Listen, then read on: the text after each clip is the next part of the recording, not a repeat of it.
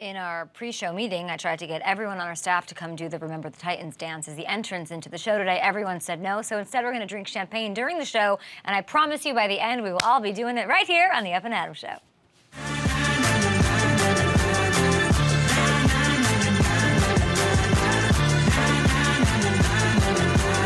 Welcome to your Friday. The World Cup is starting. Excited about that. We're excited for the weekend. We had a game yesterday, and I know Titans fans are excited because now everyone's going to be giving you your love as you pulled off the 27-17 win in Lambeau. Beautiful game to just watch those snowflakes coming down. It was a thing of beauty. And the Titans now, hello, Derek Henry, 7-3. Oh, Henry, that's a soccer player. Look, I really brought it all together. I'll get to the Packer side in a little bit because we always do here on this program. But first, yes, we're going to give some much-deserved love. Earlier this week, who talked about how the Titans continue to win despite having the 32nd ranked offense in the league? Marissa's pointing at me! They're incredible in finding ways to make it happen without players on the field, without the Harold Landry, without some of their best, to create things where things are amiss. And it was really awesome to watch this happen yesterday because you saw last night, this wasn't really the case. Something shifted. It was outside of one throw. Tannehill was not inept offensively. He was as brilliant as we've ever seen him. 22 of 27, 333 yards, 2 touchdowns. This passing game, hallelujah, came alive for the first time all season. And I do think a lot of it has to do with this emergence of Treylon Burks that continues, right? A first rounder. This was a tone-setting performance. I love seeing young wide receivers do their thing. Monster. Did you just see that? That is a monster conversion on first third down situation of the game.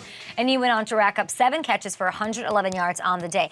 I got to say, he looked pretty much unstoppable last night, even when Jair Alexander was all over him. And I'm always texting Hamilton about Jair Alexander when the Packers are playing. I'm always like, why isn't he on CeeDee Lamb the whole time? Why aren't they moving? I love Jair. I give him lots of credit. So for Treylon Burks to do what he did, it was so impressive to me. And the defense we know is impressive. We know what they can do. If the offense can play like this, if they can, and I hope that they can, then this is a Titans team that can be legitimately in the chase for an AFC title that they've been so close to. They've tasted it on their lips, and they want to make it happen. So congrats, Titans fans. I love it for you. We have to talk Packers? I guess we have to. Okay, let's check in with Aaron Rodgers, guys. Here's what he did and what he said he was thinking as the final seconds were ticking down off the clock in this one. Just about what could have been. You know, the momentum that could have been with a win tonight. Frustration around a couple throws. Frustration around the opportunity that was in front of us to go to 5-6, to have great momentum going into this mini-bye. That was probably it. And then they asked, where do you go from here, Aaron Rodgers? And he said, home. Which I kind of loved and laughed and snickered at a little bit. But we're all thinking the same thing, Aaron. We're all thinking about what could have been. What could have been last night? What could have been this season, last season? And I'm starting to worry that's going to be the prevailing thought when we look back at Aaron Rodgers' career. And it makes me really sad. 4-7. This team probably cooked for the year. And I wonder how much longer this is going to keep going on.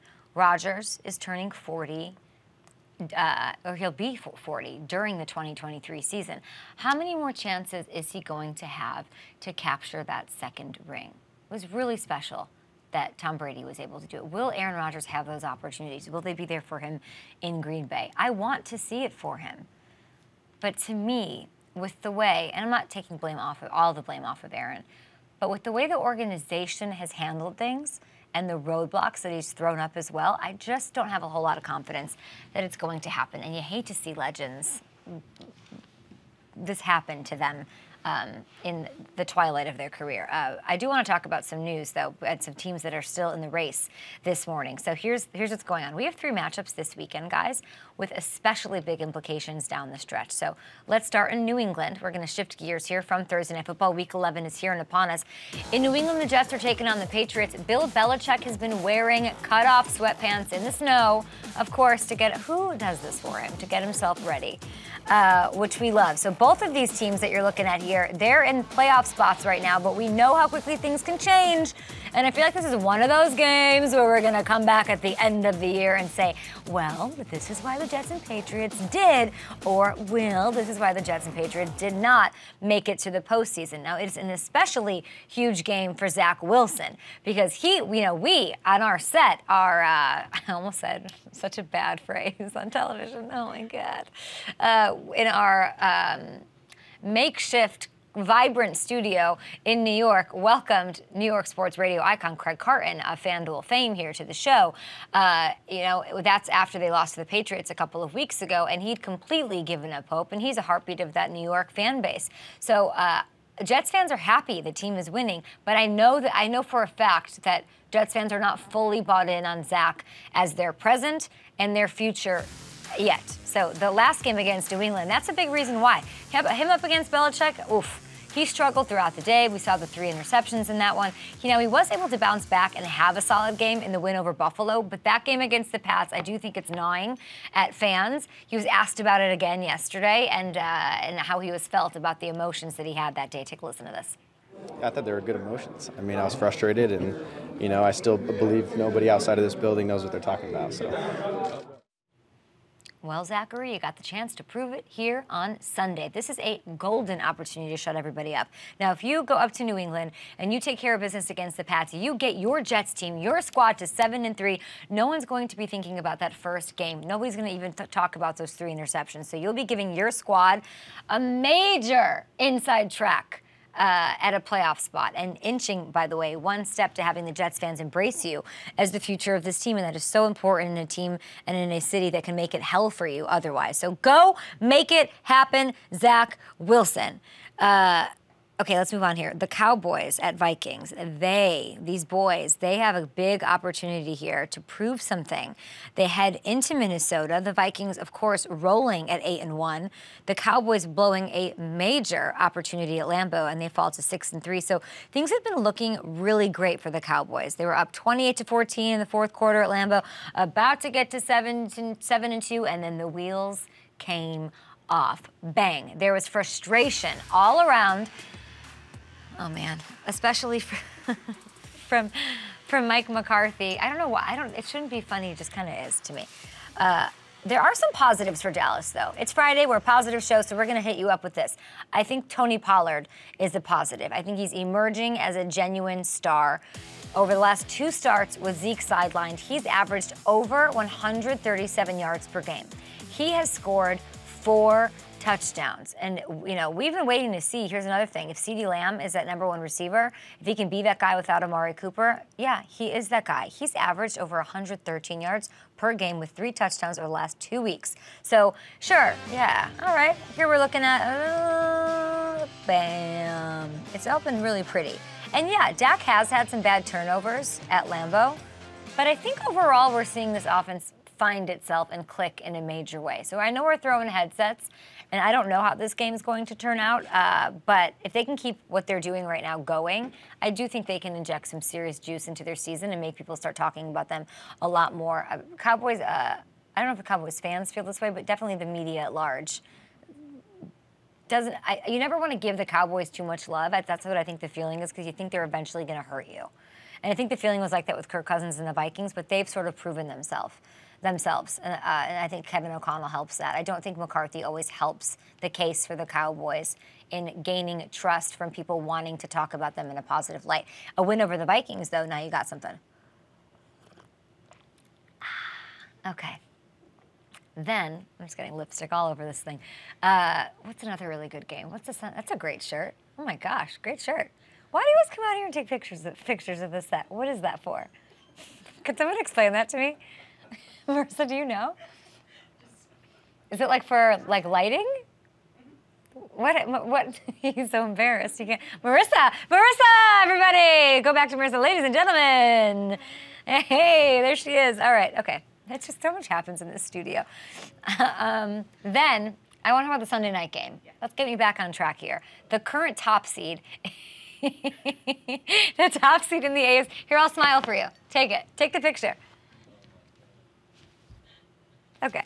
To the top seed in the AFC, he just said, oh my God. It's the Chiefs. Look at this. Chiefs Chargers. What a game. Oh my gosh. Heading to LA.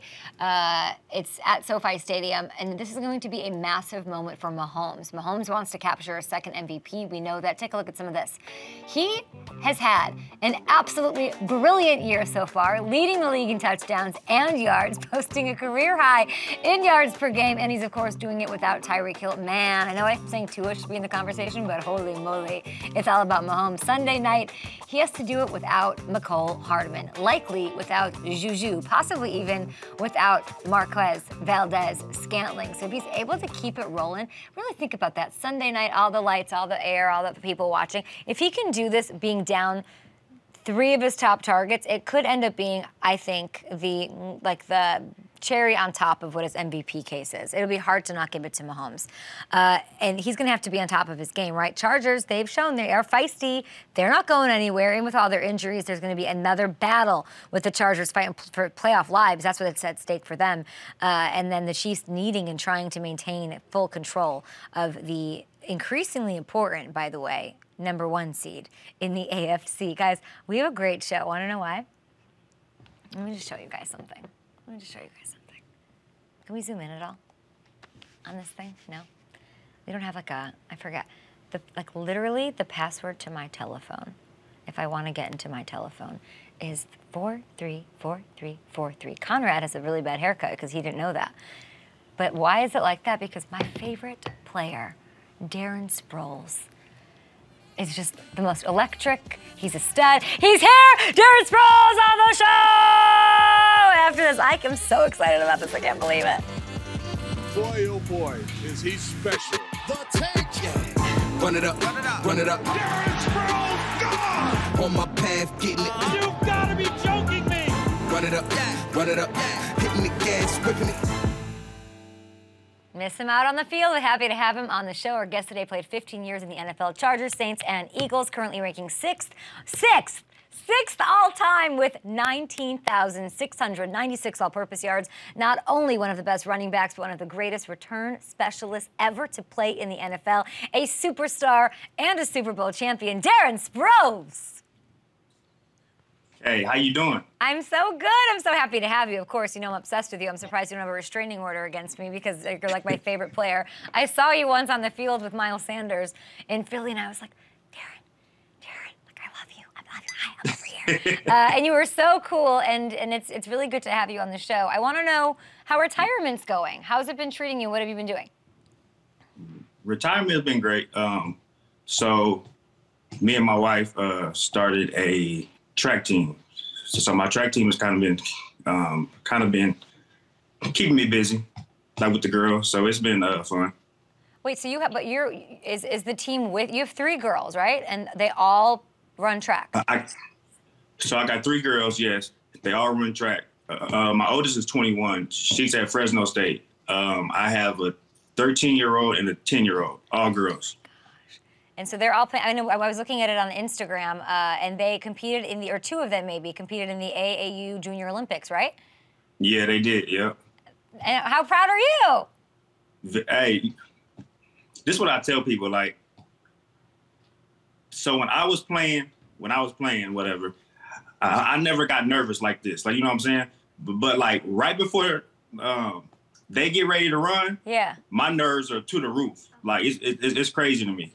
What is it? Does your wife calm you down? She get nervous too. So we both in the stands is nervous. I think that's amazing, and you guys should be so proud. It's incredible, and congratulations to them. You're excited to follow their careers. On you have a great Instagram, and you're giving takes and predictions and letting us in on your life a little bit. So that's all really exciting with retirement. We do miss you on the field, but I will say, back in the summer, you were in the headlines, again, for what you did when you were a little kid. Speaking of your daughters, let's go back to when you were a child. I mean, are you sick of seeing these Pop Warner highlights? Because they came back up. Were you surprised by this going off again? Yeah, I was, but hey. But my Pop Warner, why did they give me that terrible face mask? That face mask was terrible. But no, my kids, they really love watching it though, so it's cool. Do you have a favorite memory of like when you were a little kid playing? What was the moment, Darren, that you said, "Oh, I'm better than everybody out here"? You know, as a kid, like you don't really be like thinking like that. Like you just be out there having fun.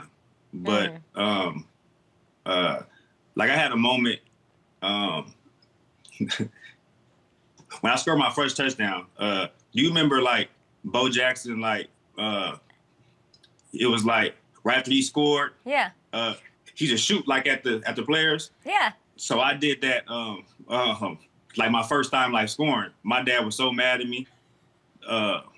That's the last time I really like did something in the end zone like crazy. Ever? Like even in the NFL, you didn't? Yeah, never. Nope. That must have been some conversation with your dad then, huh? Right. Right. That stuck with you. That's amazing. Your career was incredible. Like watching footage is, for some players, you know, you prepare for an interview or you're looking at game, it's fine. Yours just jumps off the page. It always has, even when you were a little kid. But I'm going to put you on the spotlight with a little trivia quiz. There are 4 players, Darren. 4 players other than you to have 19,696 yards and 64 total touchdowns. Can you name them? 4? There's 4, yeah. What position? All different positions. All different? 3 running backs, 1 wide receiver. So Jerry Rice. Got it. Emmitt Smith. Got it. Brian Mitchell. No, but we'll get to Brian Mitchell. Go ahead. Frank Gore. Frank Gore, yeah. And one more. I'm from Chicago now.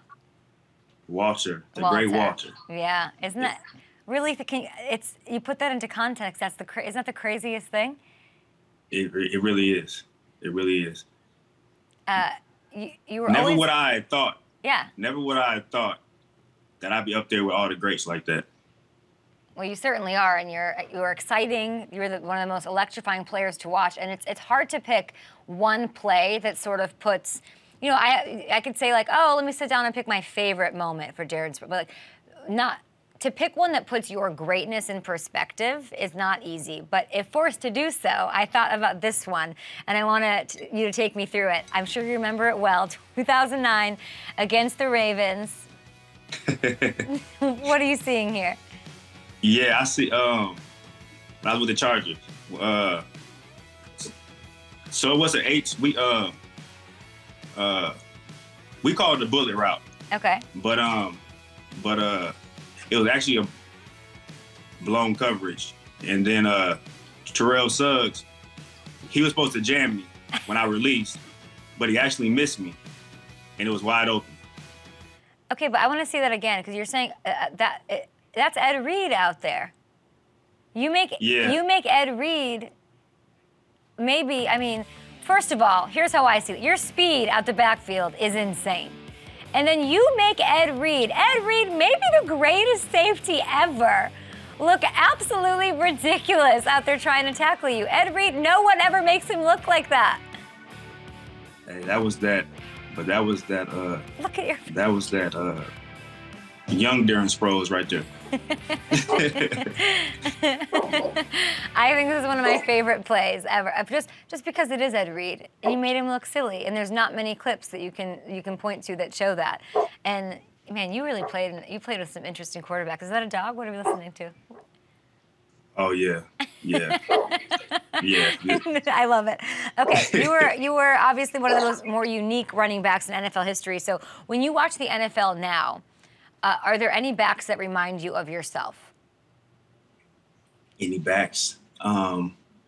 It's really 2. It's Boston Scott and it's Tariq Cohen. Like, but he's been hurt, but he's probably like the closest, I feel like. What is it about Boston Scott? Because you spent some time with him, right? Or is that? Yeah. Yeah. Yep. So like with Boston, with the same height, with the same compact. You know what I'm saying? We both compact, quick, fast. He's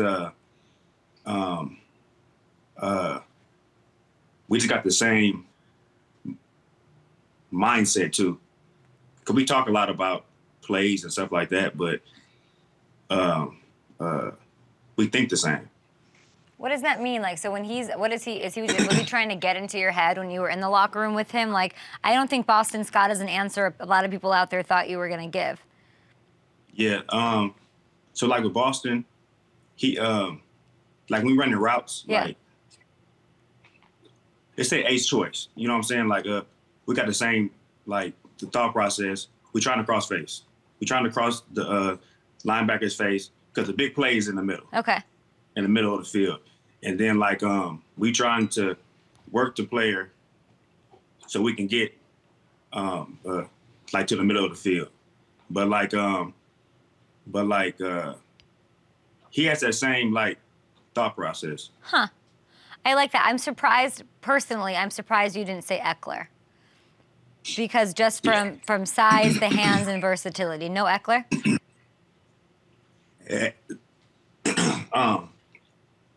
Like with Eckler, he's bigger than I was. You know what I'm saying? Yeah. And he actually does, like, he don't lead the field. So it's a little bit different. Were you happy to leave the field? No. But you know what I'm saying? Like, but you just gotta you gotta like, hey, like your role, you know what I'm saying? Yeah. You just gotta know your role. But I know it was like some games, whatever, like if you had like injury, like to another running back, then I stay on the field. But I wasn't on the field as much as he is. Yeah, he's on the field all the time. If he's healthy, he's on the field. That's interesting. Right. I didn't think of it that way. All right, interesting.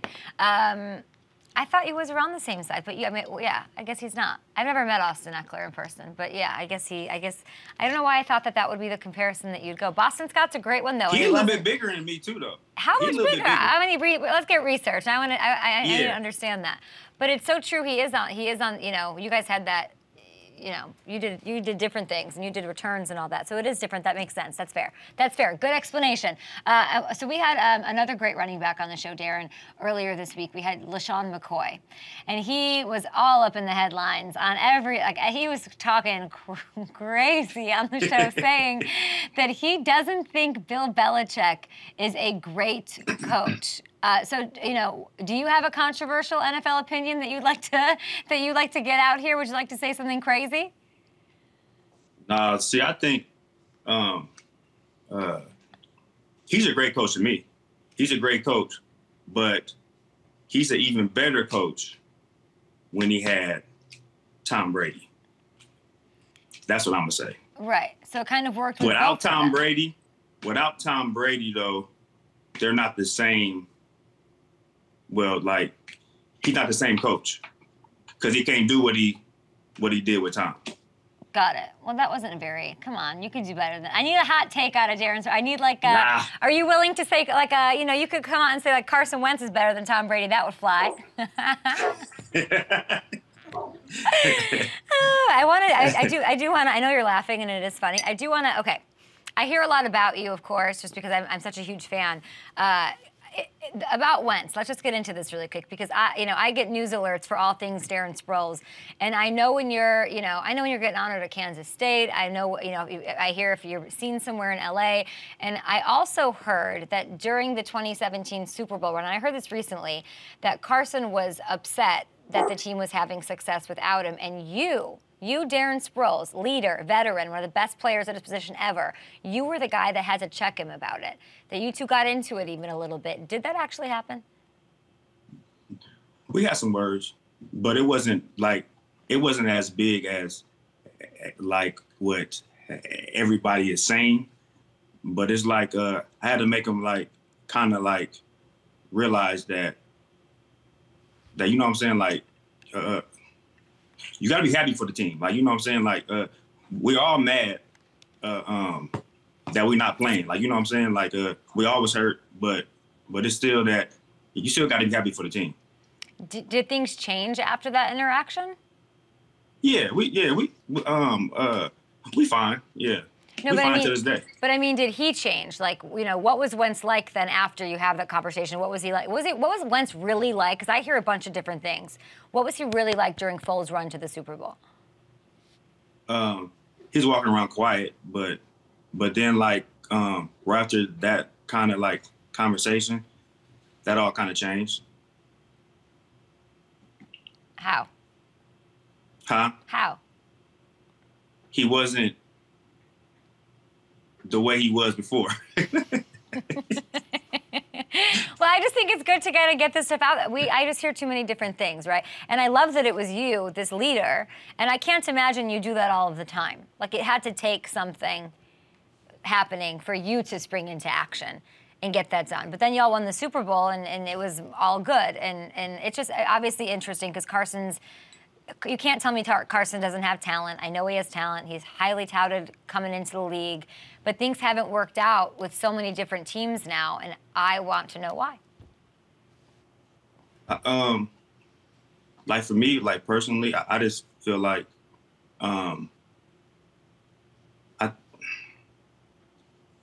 it's like with Carson, he's a great player. He's a great player. I just feel like he just needs to take coaching like better. I feel like that's probably like his hardest thing to do. But like I know like with Carson,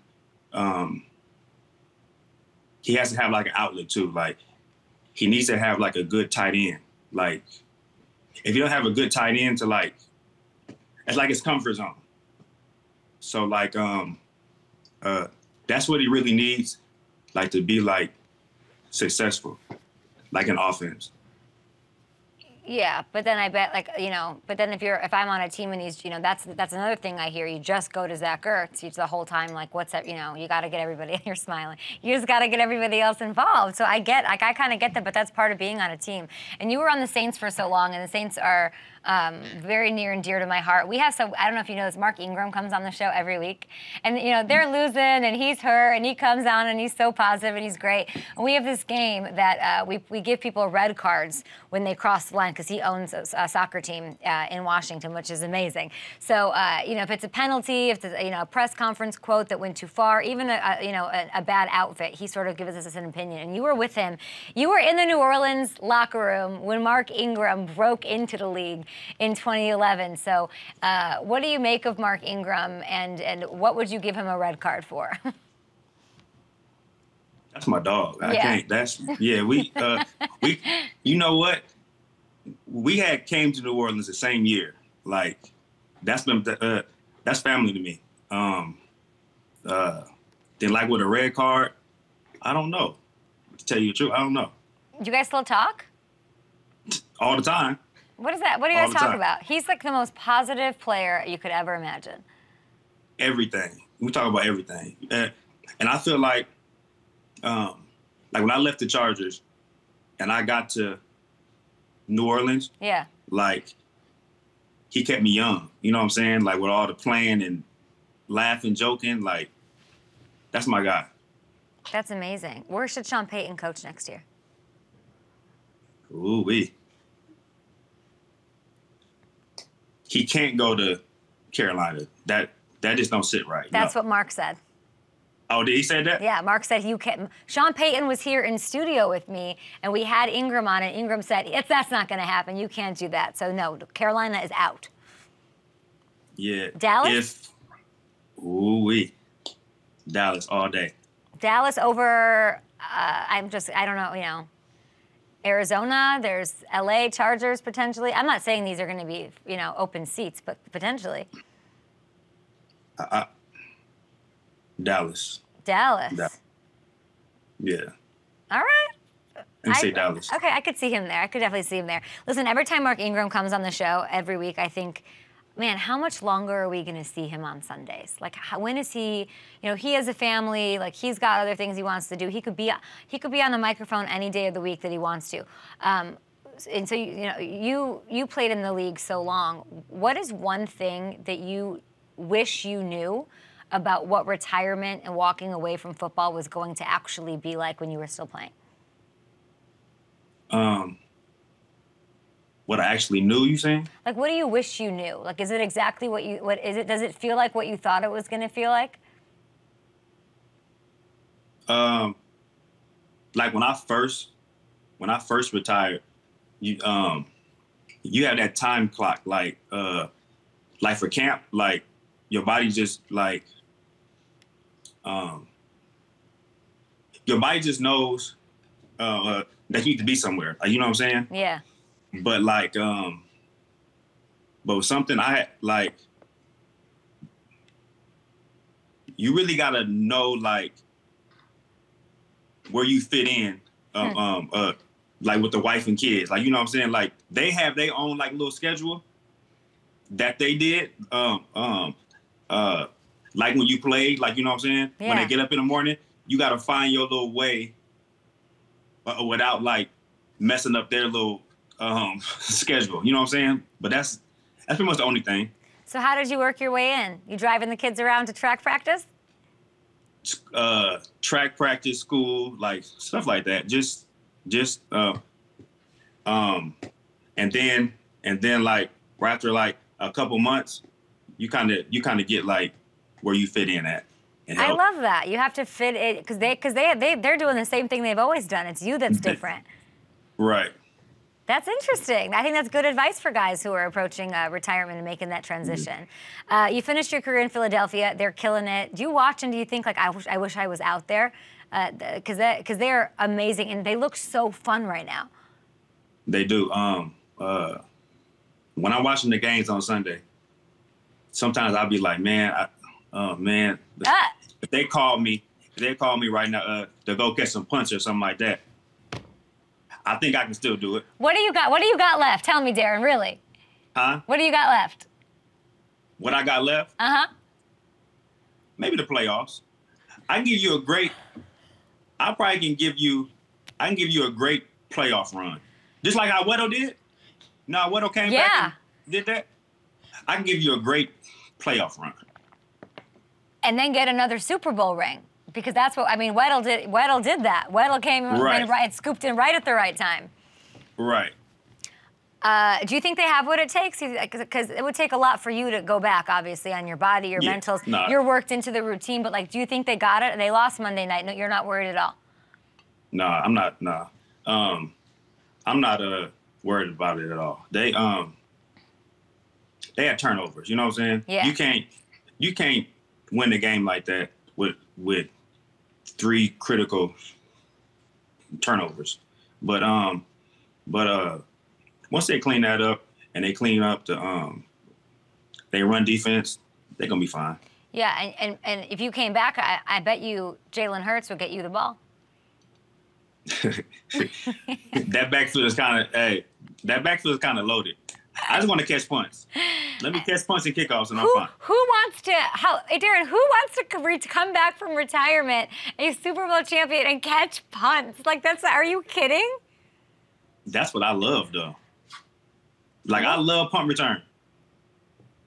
Loved it. But you've made peace with it. Like, that would hurt so bad, wouldn't it? Like, wouldn't it?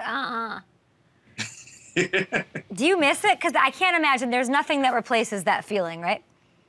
Nah, it's nothing. It's nothing gonna replace that. I just miss Sundays. Like, I miss Sundays. I don't miss the meetings and all that other stuff. You miss catching punts in the NFL.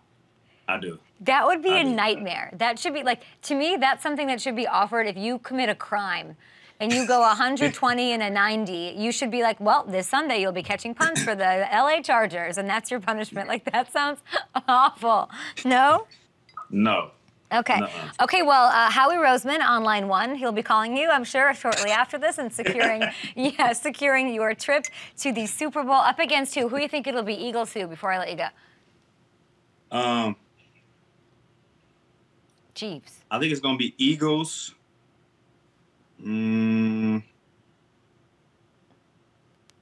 Eagles, Buffalo. Eagles, Buffalo. Okay, in the desert, all right. Inside, turf, I don't know. We'll have to talk about that for your playoff run into the Super Bowl. But we appreciate you, Darren Sproles, so much. Go enjoy life, and we just are excited to see you back on the field in a couple of weeks. Well, thank you for having me on. You know, I don't normally do interviews and stuff like that, so I'm just, when you asked me, I said, of course, you know what I'm saying? But normally, I don't do them. Thank you so much, and I appreciate it. And I think you should do more. You're amazing, but not with anybody else, just with me. But you can follow Darren Sproles on Instagram because you do predictions. You just heard his Super Bowl prediction, but he does that. And then and good luck and all the love to your family and your post-life career from the NFL. But we are huge fans of you, of course. Thank you, Darren. Well, thank you. Thank you. I appreciate it. Thank you. We'll be back right here. Oh my gosh, on Up and Adam's show. I need to drink champagne now. That was amazing. He's coming back. He's coming back to the NFL. Sam Munson. Okay, well now we have this. All right, a little PFF here. Highest scoring drive percentage in the NFC. The Seattle Seahawks 43. Oh, Darren Sproles number. 43.4% eyeball emojis. All right, I told you all, oh boy, that Geno isn't someone to mess with. His Seahawks have the highest scoring drive percentage, as you just saw, so let's not sleep on it, but it is Friday. And Rihanna said it best, cheers to the freaking weekend. That's something that a producer wrote for me that I didn't come up with myself, but let's do it as we bring in Sam Munson and get PFF'd up. Woo! Oh boy, oh boy, oh boy, that was aggressive. And it's time, as always, on a Friday. We had beer. I don't want to get into the beer. There's politics of beer going on right now, so I am drinking some champagne. What do you got, buddy? Look, I don't make the rules, Kate. The Qataris make the rules, and the only thing that's allowed is Bud Zero or Coca-Cola products. So I've got an official Qatari-approved Bud Zero. So that is an NA beer, an NA. And in any situation. Well, cheers to you, my friend. Let's do it here with Sam Munson rocking a kit. Look, I thought you were dressed as something, like dressed in a costume at first when I saw you, but now we are here. Your mascot, yeah. And so let's do it here with some numbers that might make NFL fans say, man, that's PFF'd up. And we're going to start with the number 81. Let's do it. I think that's the number of times I'm going to hear my dad screaming at the television when Mexico takes on Poland next Tuesday at 8 a.m. here local, and Mexico probably takes care of business against Lewandowski and company. What is it really? Due to an unfortunate series of circumstances, chief amongst them being we're terrible at football right now, Ireland aren't actually at the World Cup, so I've worn this throwback jersey because of that. Nice. 81 is the number of yards that J.C. Horn has given up all season long. Whoa! There are 6 cornerbacks last week that gave up more than 81 yards. J.C. Horn has been locked down this year. And yet the Panthers still somehow, that's insane. I don't ever look at these before you come. That's insane, just 81 yards. 6 other guys allowed that just last week. The more crazy thing is that the Panthers still somehow have only the 25th ranked defense. So I love, and I've talked about this for years now, the young talent that they have. I don't understand why it's been such a struggle, Sam, for Carolina defensively otherwise. Yeah, it's been a grind for them, and it doesn't always show up every single week. But J.C. Horn is one of the few guys that does seem to be doing it every single week. Okay, next up. Oh man, only the finest for me when it comes to champagne. Quality here. As I was saying, the number, Sam, is 24 that they're telling me in my ear.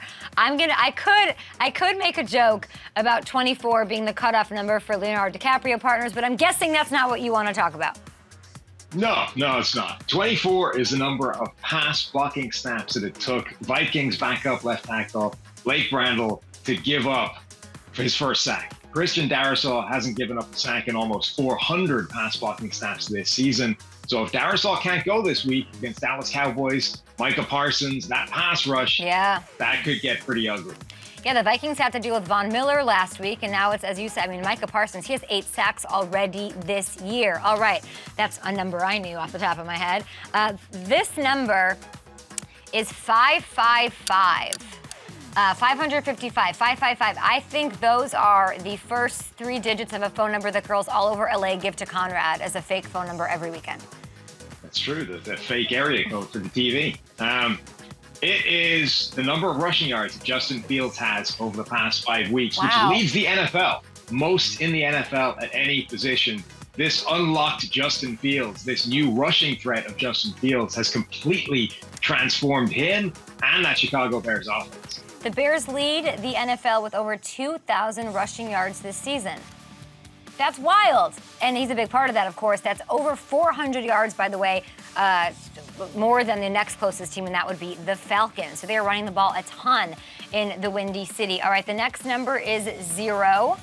I will say this, my parents are in town for the first time visiting me ever in my life, and 0 is the number. I put together like a fake life. I had, you know, flowers, and I had a guest bedroom for them. I spent $2,000 at Target yesterday, like so stupid. And then we sit down to eat, and I thought I got away with it. Like, I live an adult life. I don't eat takeout every night. And my dad goes, do you have any forks? And he goes, where are the forks? And I said, I have 0 forks. That is a true story. I did not own forks. And so that's what I'm going to say it is. What do you got? 0. Well, not just the amount of alcohol in this beer. Oh, man. But man. the number of turnover-worthy plays that Colt McCoy had for the Arizona Cardinals. Kyler Murray has had 16 this season, the highest turnover-worthy play rate of his entire career by a distance. Like, the line moves a lot when Colt McCoy comes in for Kyler Murray, and it should. Kyler Murray's a better player, but we're not getting kind of vintage Kyler this year. Like, the distance between those two guys might not be as big as people think it is. So the 27 points that the Cardinals scored with Colt McCoy, the second most offensive points they've put up in a game this season. I made the argument they gotta roll him out there again, Sam. Yeah, I mean, I genuinely think that people are overestimating what a drop-off that is this season. And the last one is 90.1.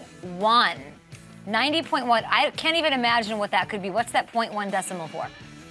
That was the PFF game grade for Chris Jones the last time the Chiefs played the Chargers. He was an absolute wrecking machine in that game. 6 total pressures, a couple of sacks, gave Matt Filer in particular all kinds of problems in that game. Chargers haven't figured out how to stop Chris Jones. This time around, that's the kind of individual matchup that can completely determine the outcome of a game. And let's talk about what they could do against the run, right? This defensive front for the Chiefs is doing so well. They're the 5th best run defense in the league this year. Sam, World Cup, give me, are you watching? Are you in? Are you passionate? Like, who does what, and what are you most looking forward to kick it off? Yeah, I'd like to see Messi go out with, with the final crowning glory. The guy's arguably the greatest player of all time. He just has never managed to get it done at World Cups, usually not because of his fault, just Argentina haven't had the teams around him. They might have this year. So let's go Messi. One final one to ride off into the sunset. So much pressure from, I mean, it's his home crowd. He's never been able to fulfill it. I know it's a smaller scale, but and I know that I'm like a Polish homer, obviously, but same sort of situation as Messi. They get it done in these big tournaments and for their clubs and respectively for other people. But when it comes to these big tournaments, it doesn't work out. It's such a weird, interesting World Cup being played at a different time of year, of course, those advantages, not having, the time to prepare for it as they used to, or as they have in World Cups past, being in the winter, and then you bring up the beer of it all. It'll be interesting to see what the crowds are like.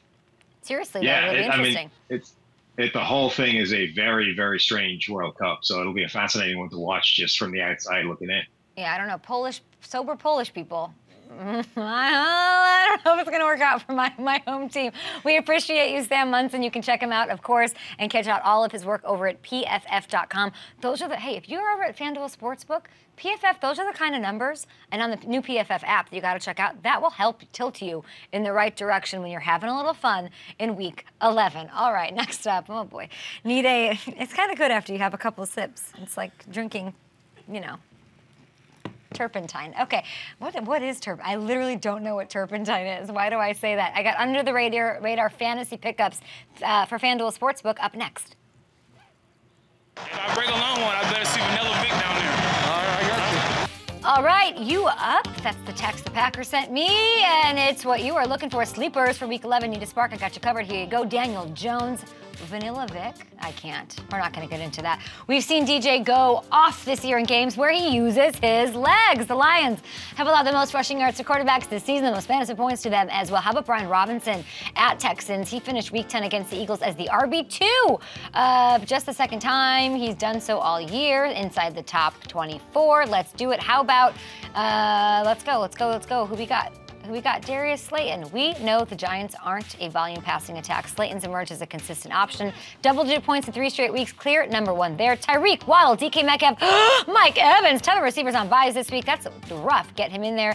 And then you can also, because there's so many buys, Kadarius Toney, Juju Hardman, they're still in the air. MVS sick all week. So we could be getting Kadarius Toney show, Sunday Night Football. Even if these guys play, we can still have a big game for him. He's really worked himself into that offense. And then you got Juwan Johnson here. Favorite target of Andy Dalton, especially in the red zone. We want Andy Dalton in chains. And the way we get it is by putting Juwan Johnson in your daily lineups over at FanDuel Sportsbook. I'm not kidding. Great streaming option, Juwan up against the Rams this week. And there you have it. We will be back because we've got some K-makers. Pow, pow, pow after this right here on Up and Adams. Happy Friday. Cheers. All right, time for some K-makers. K's like a really punnable name. It's true. All right, let's do this thing.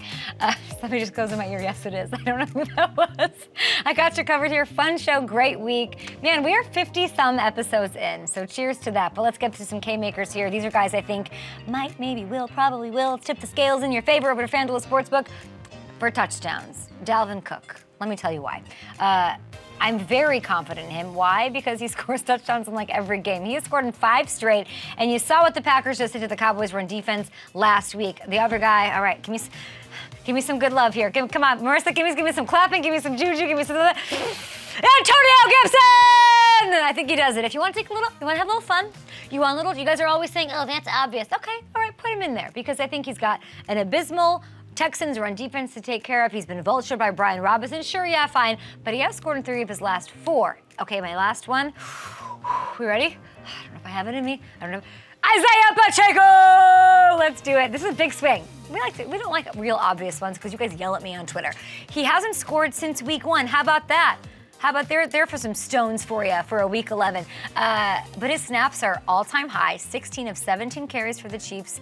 And he's clearly the guy. He punches one in for you this week.